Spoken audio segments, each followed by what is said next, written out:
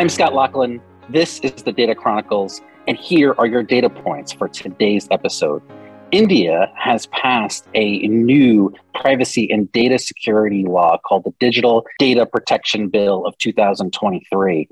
That bill is going to have significant obligations and significant ramifications for global compliance programs on all things data privacy. While some may think that it looks like the GDPR, is actually quite distinct from it. And so we're on this episode going to dive deeply into what it means for companies operating in India today and how they can start to position themselves for compliance with the new India data protection law. I'm so happy to be joined by one of my colleagues, Stephen Mathias. Stephen is one of our trusted go-to counsel in India. He is at the law firm of Kochhar, senior partner and co-chair of the technology practice there. Stephen, thanks so much for joining us. Thanks for having me, Scott. So, Stephen, maybe you can just start giving us an update about where we are in the legislative process. As I understand it, it's passed the legislature, it's waiting the executive signature, but that is something of a formality. Sure. So the draft law was introduced in both houses of parliament last week and was approved by both houses as well. It also received the assent of the President of India last Friday. So it's a done deal. It's a law that's passed. But there is one last process, which is the government has to notify when it will come into force. What that means is that we do have a finalized law now. There's no going back on this. It's just a question of when they implement it. The minister announced that he expects it would take about 6 to 10 months to implement. Typically, they will notify different parts of the law at different times. So they would start, for instance, the Data Protection Board of India. They would typically notify that first so they can set it up and, appoint the people to that board. And then they have to start working on preparing notifications and so on. So the indication is it will be in force within 10 months. Okay, so if I got that right, we have a finalized piece of legislation. We know it's going to become effective, and right around 10 months after this notice process is when we think that will actually come into force. As per what the minister said, yes. Okay. And so, Stephen, you and I have had many conversations about how the developments in India in the past, and I'm interested maybe if you can give our audience some background and context about how this bill came to fruition, because I believe that there's been several past attempts at a comprehensive data protection law in India. That's right. It's been 5 years in the making, actually. So it started in 2017 when the Supreme Court of India was holding hearings on the issue of whether privacy constitutes a fundamental right under the Constitution of India. And during those hearings, the government made a submission to the court that they would appoint a committee to prepare a draft privacy law, which they did. They went ahead, appointed a committee. The committee prepared a white paper first, and then they came out with their first draft in 2018 that was put up for public comment. Then there was a second draft in 2019. And then it was sent to a joint committee of parliament for a review. And during 2021, more or less nothing happened. That was the time of the pandemic.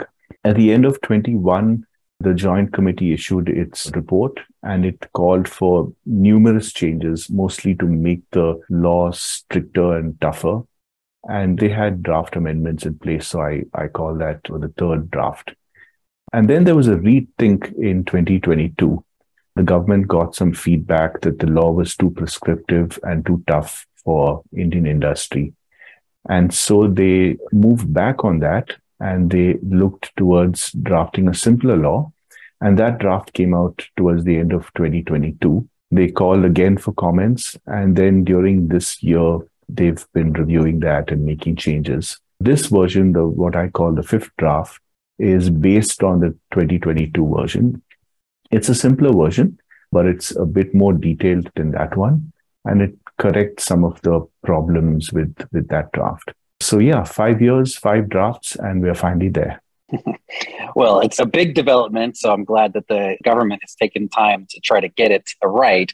Before we kind of launch into what the new law looks like, Stephen, maybe you can just give us a perspective on what existing privacy laws have been like within India, because this is not like this is an area where India did not have any type of data protection laws. This is going to be an area where either those existing laws will be replaced or supplemented by this new law. Sure. So leaving aside sectoral regulations in areas like banking, insurance, telecom, and so on, the general law was really just two provisions, one which provided for payment of compensation in case one were negligent in using reasonable security practices and procedures while dealing with sensitive personal data, not all personal data. And there needed to be a wrongful gain or a wrongful loss that occurred. And only in that situation was there a payment of compensation. The law was a little difficult to understand. The government brought out rules as to what reasonable security practices and procedures were. But essentially, this was a law that only provided for payment of compensation. And essentially, if there were no breach, then there was no need to pay any compensation. The other provision was a criminal one, which really provided for punishment in case one disclosed personal information without consent or in violation of agreement. But there again, with the intention of knowing that it's likely to result in wrongful gain or wrongful loss. And that really refers to mostly dishonest and fraudulent conduct. So that was really all about data theft, really. And those were the only two provisions that existed in general privacy law in India. And then, as you mentioned, that you have the sector-specific laws that would be over and on top of that. Yes. So in the sector-specific laws, some of them, like the banking ones, prescribed security standards.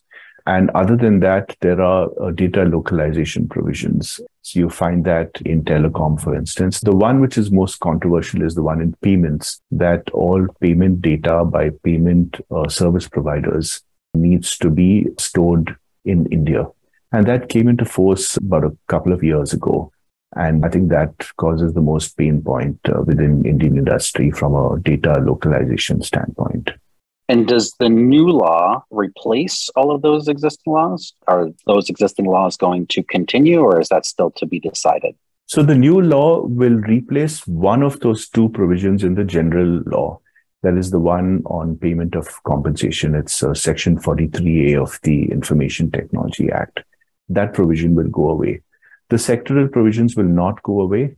In fact, there's a provision that's been added in this final draft, which says that data localization requirements under sectoral regulation will continue. Okay, got it.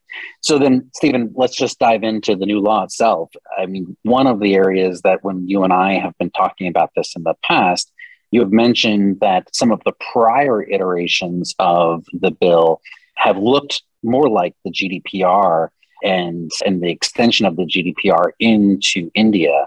But as I understand, how this took its final form, it actually departs quite significantly from the GDPR. Maybe you can comment on how you see GDPR and the differences between that and the new India law. Sure. So the first two drafts, 2018 and the 2019, and the next one, the first three drafts really, those were all based on GDPR. Some people actually felt it was stricter than GDPR. There was someone I know who called it GDPR plus. So the concept of legitimate interest, for instance, was missing. There were significant data localization provisions as well. The third one, which was recommended by the Joint Parliamentary Committee, had even more stringent provisions in there. And thereafter, the 2022 draft, which this one is based on, is a much simpler one. Some of the rights that you see in GDPR, like accountability, privacy by design, data portability, and so on, those are largely missing from this law. But at the same time, there are actually some provisions here which are stricter than GDPR. So there's no general legitimate interest type of ground under this law. And consent is by and large the most likely route that most companies will have to take. The provisions on consent about it being, free consent and so on are pretty much exactly the same as what's written in GDPR. I think businesses who go through legitimate interest in the EU may not be able to do that in India, will have to go through consent in India. And then you have other provisions which are stricter. For example, data breach, there's a notification required in every case to the authority and also to the relevant data subject. Interesting. So maybe, Stephen, one question that I'm sure will be on top of minds, especially for US-based organizations, is when does this new law apply? In what context, especially for companies who may have operations in India but be processing a large amount of non-India resident data inside of their jurisdiction? Does the law specify how the law applies and in what context it applies? So there are two interesting situations here. One is where you have a business outside India that's processing personal data of people in India. So what the law says there is that if you're offering services or goods to persons in India, then you're covered by the law. I mean, the word offering is something that's up for interpretation. If you're an online business outside India and you accept customers from everywhere, are you offering a service in India? So that's one aspect of it. The other aspect is where you have an Indian business that's located in India, processing in India, but processing personal information of non-Indians. So what happens there? So by and large, this law exempts that situation. There are some provisions that do apply. For example, using reasonable security standards to safeguard the personal information, that would still apply. But by and large, the provisions don't apply. So in that sense, if you're getting data from, say, the EU and processing it in India, then GDPR would apply. Indian law would largely not apply. It's somewhat of a contradiction in the sense that one of the reasons one felt one needed data privacy law in India is to assure the world that, as we process more of the world's data than any other country, we have a sound, robust law here as well. But that won't quite be the case because most of this law doesn't apply to foreign data being processed in India. I think the implications for that are probably quite significant. So if I heard you correctly, it sounds like there are some provisions that would apply to non-India data, including some of the data security provisions, but all of the core privacy-oriented provisions, data protection provisions relating to the bases for processing and the consent requirements, individual rights, all of those things would only apply to India data subjects. Is that fair? That's right. Interesting. Now, you said something earlier around the basis for processing, and that unlike the GDPR and the various ways that you can establish a lawful basis, including through legitimate interest, are not applicable under the new India data protection law. Instead, it sounds like you would primarily need to rely on consent. Maybe you can speak a little bit more about what that looks like. Obviously, consent sometimes is easier to get than other times. I think it's somewhat of a mixed bag in the sense you have consent, you have what they call legitimate uses, and then you have exemptions. So consent is by and large the main ground on which you would process personal information.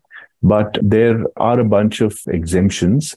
And for example, employment is one exemption, very unusually. Most of the law doesn't apply when you're processing personal information for employment. There are other provisions which are like compliance with law, court orders, things like that, which are kind of obvious. But a legitimate interest ground, as it is understood in the EU, is largely not mentioned in this law. Interesting. How about, is there a business-to-business exception here? So in other words, as like business contact information, would that be covered by this law, or is that also not applicable? So this law deals with personal information of individuals only. So like, for example, Stephen, in my Rolodex or in my contact list, your name appears. Is your name covered by this law? And do I have obligations with respect to that data now? Or is this something that would be not applicable? Yes, it would be covered. Interesting. Okay. So if I think then consent being the primary basis for processing information, sometimes consent can't be had. And when I read your summary of it, there is actually a provision in place that talks about an individual not objecting to the processing of their information, and that being constitute consent, or that being an exemption to the consent process. That's a little unusual, I think, in the ways that other types of data protection statutes are set up. Interested in understanding what your view is of that provision. Yeah, I think it's a very ambiguous provision. I think it's badly drafted.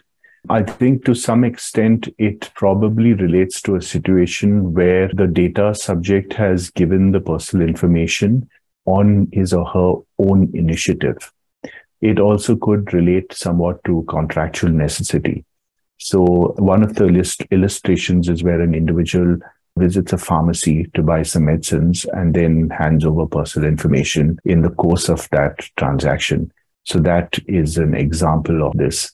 I don't think it's well worded. I do think it could be seen as somewhat of a loophole in the sense that giving something voluntarily, you could give a large number of specified purposes and ask the data subject to provide the personal information, and they provide it, they're giving it voluntarily. So I'm sure it'll be up for interpretation as to what exactly it means. I would caution clients on using this indiscriminately. Got it. Yeah, it sounds like more to be known, right? And maybe more analysis and more kind of practice data needs to be assembled to understand exactly how that provision is going to play out in practice. That's right. Stephen, you mentioned that there are also departures in the way that the new law would apply for things like individual rights and data subject rights and notices. Maybe you can give a quick overview about what type of transparency obligations appear under the new law and what rights individuals have under the new statute. Sure.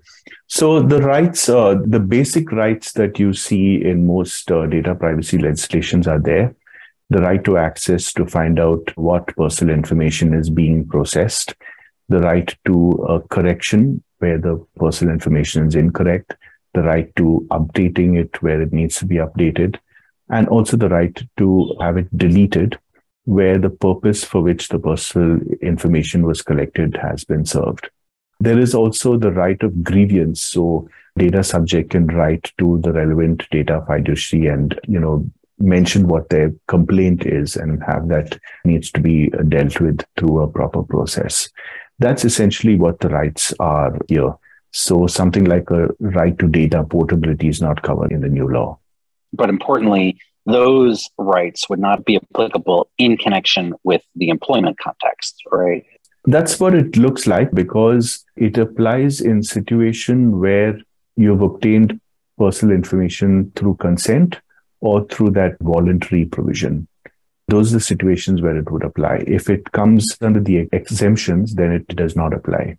So if in the employment context, we don't need to obtain a new consent in order to process employee data, thus it's not something that's going to also trigger these new individual rights obligations.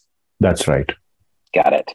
Stephen, as you know, one of the pain points that many clients have is around engaging vendors, engaging processors to be able to process information. Sometimes those processors are in India. Some of them can be in any number of jurisdictions worldwide. And as new laws come on board, oftentimes they impose new and specific sets of contractual requirements that need to be included, which means that you end up having to consistently and continuously update agreements. Interested in your perspective, are there new data processing oriented terms that need to be included? And how does this law apply to data processors? So the law does not say very much about data processors. It requires the data, what we call the data fiduciary or the data controller, to have a contract with the data processor. And it does make the data fiduciary responsible for any violations by the data processor. So practically, one would need to look at all those data transfer agreements and ensure that whatever are the obligations of the data fiduciary under this law, those are placed upon the data processor as well. At the same time, the provision on penalties, it doesn't say specifically that it's going to hold just the data fiduciary liable. So it's possible the data processor could also be held liable. It's certainly a tricky situation for the data fiduciary or data controller. So it sounds like there's still more work to be done then. If a data fiduciary, which I think is loosely a data controller in other jurisdictions, as I understand it. So the data fiduciary, the data controller, they have an obligation to flow down their responsibilities to a processor so that the processor would also need to adhere to those same obligations. But the law is not specific or prescriptive about what terms exactly need to be included in order for the data fiduciary to do that. Is that a fair summary? Yes. In fact, I think the law is also not very clear whether the data processor can be held liable directly. There are some indications that the law will essentially hold the data fiduciary liable. So that's an aspect that's somewhat unclear. Okay. And that would be an example. We're talking about a scenario where an individual company in India is processing data relating to Indian consumers, not employees, but Indian consumers. And then they engage a sub-processor to process that information. And then the key question is, can that processor be held liable for any unlawful processing under that relationship? Right. The answer is not very clear. Of course, through contract, they could be held liable, but whether they can be held liable directly, that's not very clear. And is it also the case that even if it were a processor outside of India, right? So let's say the India-based organization engages a processor in the United States, could the US organization processing that information be held liable? Also, again, not clear. Not clear in the sense that it's not clear how the data processor would be held liable directly by the Data Protection Board. But it is clear in the sense of from the cross-border point of view. So the fact that they are in the US would not be relevant at all. So essentially the law is going to apply outside of India to the extent that you have a data fiduciary processing India data, even if they're not located in India. That's right. Are there provisions in place, similar to what the GDPR would require in other jurisdictions that would impose limitations on transferring India data outside of India's boundaries or borders? What the law provides is a power of the government to blacklist particular countries. So you can send Indian personal data to any country unless it's a country that has been added to the negative list of the government. That's all that it says. And it does, as I mentioned earlier, does say that if there are sectoral regulations on data localization, those would continue to be enforced. And is there any description or process about how a country would be blacklisted? Actually, no. There is no adequacy test that's been included in the statute. So it's just up to the government to determine that. Then by that means, I assume it's not clear as to whether blacklisted countries would be those countries that don't have quote unquote adequate data protection laws, or maybe countries for which there is some open hostilities or some other political component that would mean that the government would use these types of laws to prevent the data from moving to that country. It sounds like, are both of those in play, or do you anticipate one or the other to be more applicable? I anticipate both of them will be in play. With regard to the second one on political hostility, there has been for some while concern over Chinese companies doing business in India and storing personal data of Indians in China. It's very likely that China would make that negative list. And I think the bigger concern in terms of big international centers that may house personal data would be Hong Kong. And what's driving Hong Kong is just part of the affiliation with China? That's right.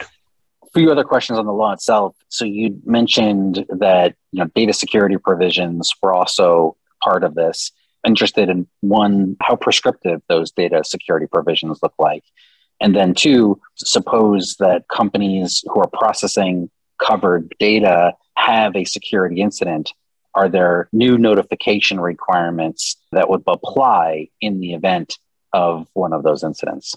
So the obligation is not very prescriptive. It's just to provide reasonable security safeguards. If there's a breach, and unfortunately the definition of data breach is quite wide and seems to cover vulnerabilities as well, in that situation, you have to notify both the Data Protection Board and the relevant data subject. And there is no threshold like, risk or harm and so on. You just have to do it, and you do it in every case. So that's, again, an example where the law is stricter than GDPR.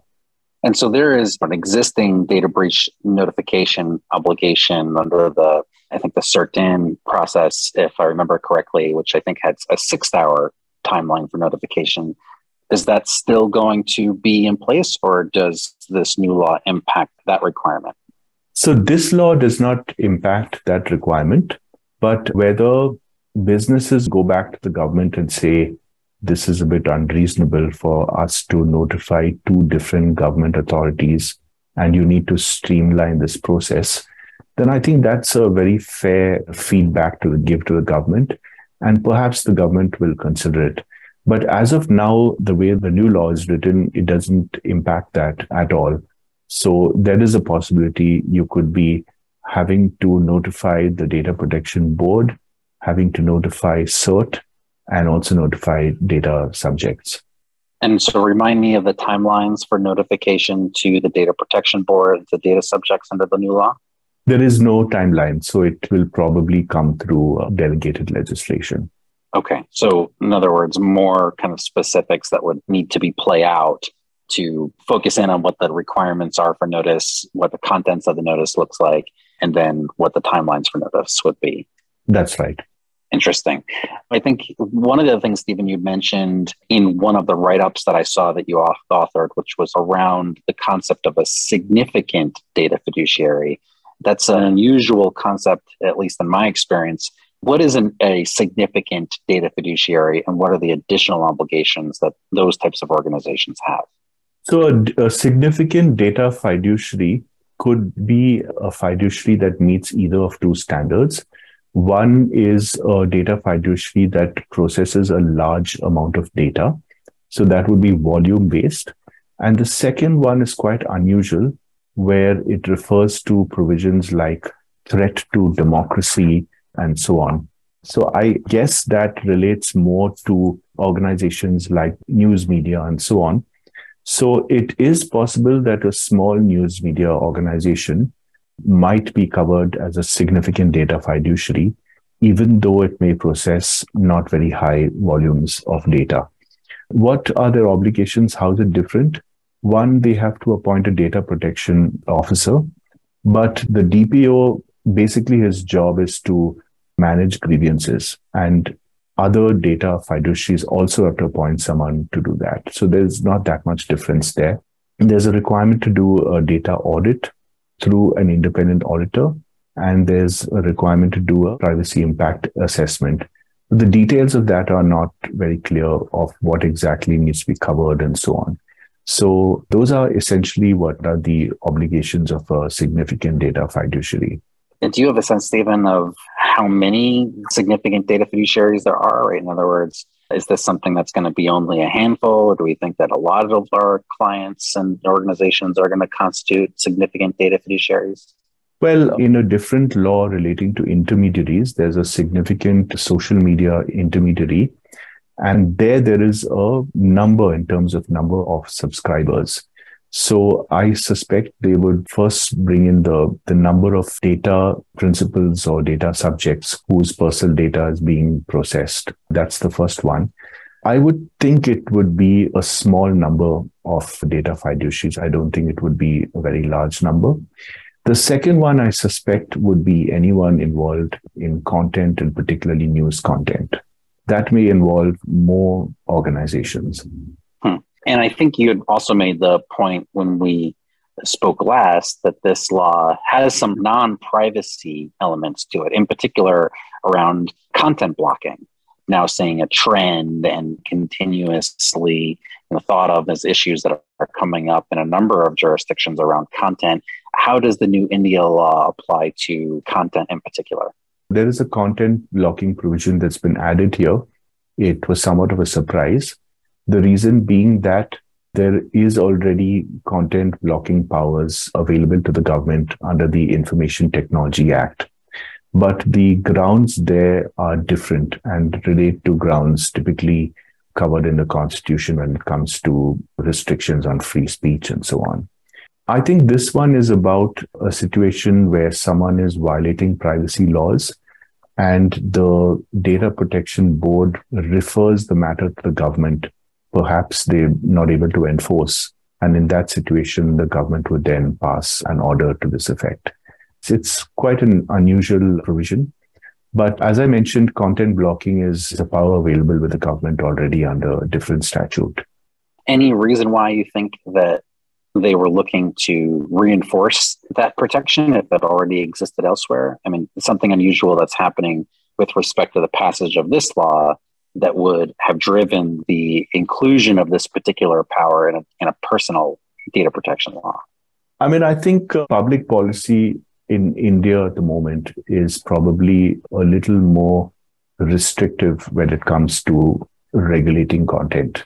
And that may be a reason for driving this. Okay.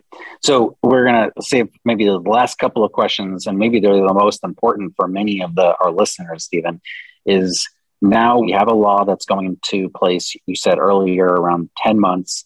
So as a result, and we know what that law is going to look like, how are you in these early days trying to help clients prepare for what they need to do, in particular, as they look for updating their already global compliance programs that they have structured to meet obligations under the GDPR or under US laws or kind of any of the other laws that are going to apply to their organizations? How are you approaching this new development?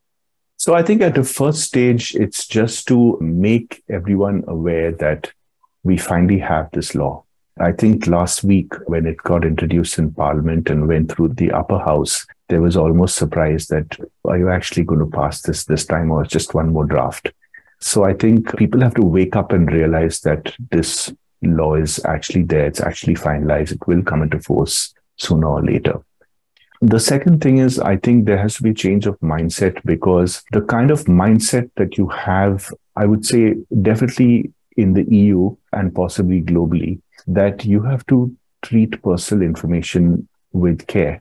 And you've got to be very careful about how you collect it, how you process it, where you store it, and how you just keep track of it. Because someone can come to you and say, what personal information of mine do you have? Delete it. And I think that change of mindset is something that's really important for Indian industry to embrace. We are obviously doing trainings, we're doing calls with our clients. And once they get the basic information on how the law applies to them, then you move on to looking at your privacy policy and how does that apply to India with the new law and what needs to be changed. And then from there, you go into actually how do you process data differently based on the law? Can you process it the same way, or do you need to make changes there too? I think one of the things that I'm sure you have experienced too is that many clients are looking to establish rules and compliance programs that are designed to cover many jurisdictions' laws by looking at those areas of overlap and looking at those areas of synergy. And then perhaps when there is a not direct lineup between one law and another, then adding something more specific. What I understood from this conversation is that many organizations may end up using GDPR as their baseline set of data processing principles that are going to be the core components of their overall compliance program, but that may not take you all the way to compliance under this new law. Instead, there is going to have to be additional attention given to things like consent and things like the specific obligations relating to individual rights and transparency that are going to be different and unique from the way the GDPR operates. That's right. I think that most clients are very particular about not making changes to their standard privacy policy for a particular country unless it's absolutely required. My sense is that a GDPR compliant privacy policy will comply with most of this law. But the big one is the ground for processing, where a lot of clients are using legitimate interest. They won't be able to use that here. In some cases, they may be lucky to be covered by one of the exemptions or the legitimate use. But in most cases, they'll need to obtain consent. And I think that's one of the biggest differences. And so do we anticipate, given that there are so many laws that are coming on board, I think one challenge is try to stay on top of all of the updates that compliance programs are going to need to have. So this law is intended to go into effect, or anticipated to go into effect, in around 10 months. Does that mean that everything needs to be done within that 10-month period, or will there be a grace period for organizations to bring themselves into compliance once the statute is actually finalized? So India doesn't have a history of a grace period where the law comes into force, but it says that you need to comply only within X months. What India normally does is it brings in different parts of the law at different times into force. So I'm hoping that what they'll do here is they'll notify when the law will come into force immediately, but they'll give a date in the future. So then everybody knows that's the date by which time you need to comply. So effectively, from the date that they notify till that date, that's your grace period. I think it's probably going to just be the 10 months. 10 months, that's kind of where we think the minimum amount is. A chance that they could extend it further, but 10 months looks like that's the time period where we have to bring our compliance programs up to speed with this new law. Yes, based on a couple of things. One are the comments made by the minister, and two is based on the history of how India typically brings legislation into force. Got it. Okay. Last question for you, Stephen, is I assume there's penalty provisions. What does penalties and enforcement look like under this new regime? Sure. So there's a schedule with a bunch of penalties. It goes up to about $30 million US. And it covers different things, and it's not very prescriptive. So it's really up to the Data Protection Board to look at what is the extent of the non-compliance and what is the impact of it, and then determine a penalty. And the Data Protection Board would be the primary enforcement entity? Yes, that's right. And do individual data subjects, do they have the right to bring lawsuits, which are increasingly common here in the United States, or is this something that would only be enforced by the Data Protection Authority? So that's interesting. The individuals can complain to the Data Protection Board. The Data Protection Board has the power to impose penalties. It has no power to award damages or compensation, and the civil courts have no powers either. So what that means is an individual has no right to receive compensation under this law.